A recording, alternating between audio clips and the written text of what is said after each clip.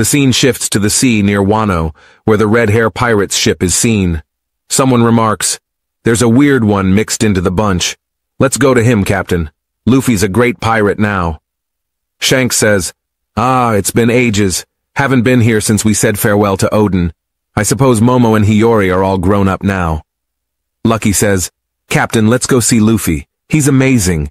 Look how far he's come." Yasopp says, "Wait, let's not disembark. I don't think I'm ready to see Usopp yet."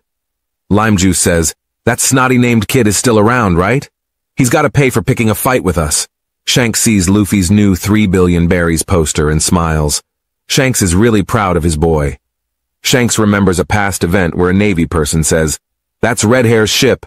Ben says, "Seems like there are CP9 agents on board. That's trouble."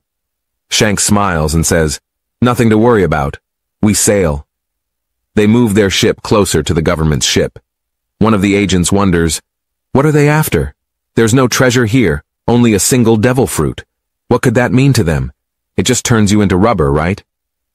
Shanks then reminisces about his village where he used to spend time with Luffy, and recalls when a sea monster attacked Luffy, and Shanks saved him by sacrificing his arm. The scene shifts to the present, and Shanks is proud that his hand was worth losing after witnessing Luffy's progress.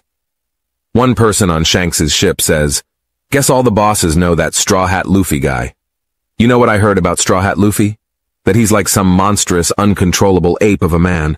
At least that's what they say." Shanks states, "I am not interested in seeing Luffy." Lucky protests, "What? No." Shanks explains, "Remember what's happening in our territory now? Oh, there's that follower of Luffy named Bart, something. He burned our flags down and replaced them with Luffy's.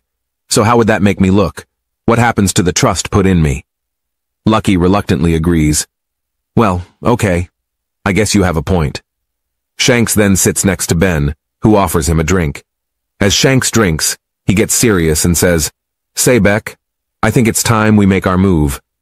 Ben looks towards Shanks, and Shanks continues, "Let's claim the One Piece."